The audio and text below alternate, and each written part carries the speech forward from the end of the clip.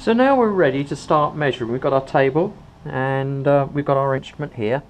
Remember, we actually measured the carpet, and in doing so we moved the instrument away from here, and now it won't be zeroed exactly. So we're going to just finish up by, or start the whole thing by zeroing it. Always zero the instrument at the last minute before you start measuring. So we've got it zeroed. Remember, we're going to record things. We want to put it into record mark. And now it's ready to go. And just as good practice, I always zero the registers. So we're going to do record 0. And this is going to make it so that we can record all the new data, the 32 points, without worrying that there's already data in there. And it's ready. And so it's ready for position 1. Reading 1. So let's get started. Remember, I said we're going to start at the rear right elevation,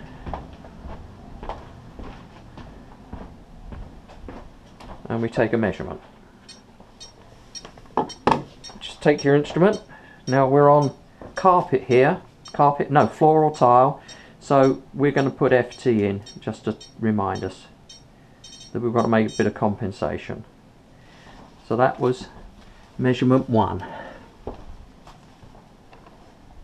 Now step this out. You don't have to be super accurate. You're going to have furniture in the way and all sorts of things like that. But what you want to do is get 8 measurements in at equally distance as possible, just so there's a nice consistency about the way you're collecting that data.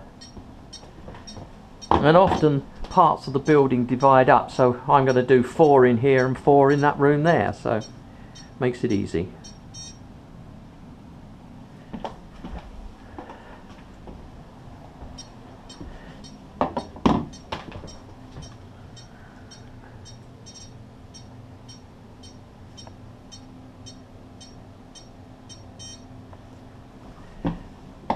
We keep repeating this all the way along.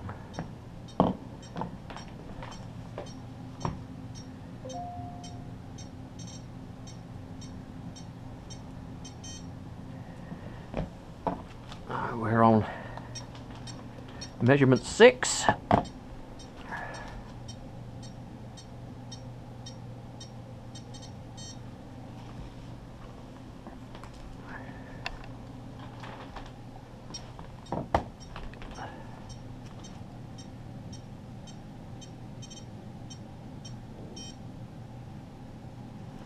And then the final first 8 of the 8 measurements, number 8. Just do down here.